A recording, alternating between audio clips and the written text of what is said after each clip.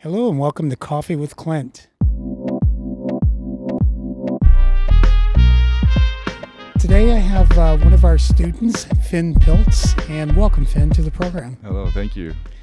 Finn, could you just tell me a little bit about yourself, where you come from? Yeah, of course. I come from the northern part of Germany, close to Hanover, small city, not that big, and then I decided to go out and see some more stuff. Okay.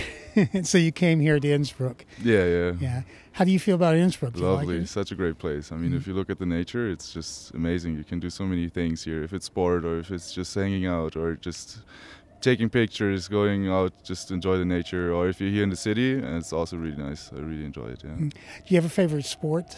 I actually do. I really like mountain biking for summer, of course, and then during the winter it's snowboarding, so that's great. Yeah, okay, great.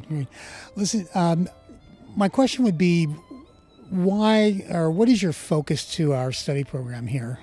Well, for me it was, I studied before in the Netherlands where I did just general business management or business administration, and then I decided to have a little bit more view into the IT part because that wasn't given there.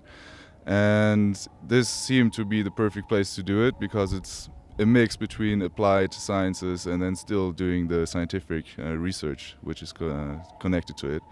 So this was just something which really triggered my interest on the one hand. And on the other hand, I also believe that it's for us, if we go into the future, if we go and look into management and into the creation of software and whatever, it's just mandatory.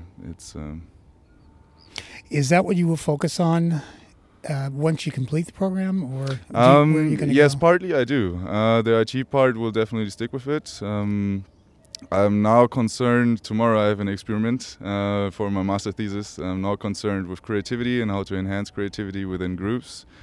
I do that with with the idea to integrate sustainability. That is a little bit of a tough topic, as you can imagine, how to do that. But it's great because MCI enables me to really, really do this. For the future, I know a lot of students get asked that question, but for your future focus, let's say in 5 years, where do you see yourself once you've completed the program? Well, for me, it's also the slogan of the entrepreneurial school. It really triggers part of my interest, and I'm really looking into that. So, yeah, I hope to have my own company by then. Ah, great. Yeah. Finn, thank you for being with us, and I really appreciate you taking the time out. Thank I you, know Clint. you really are busy at this moment. So, thanks again. Thank you, I appreciate it.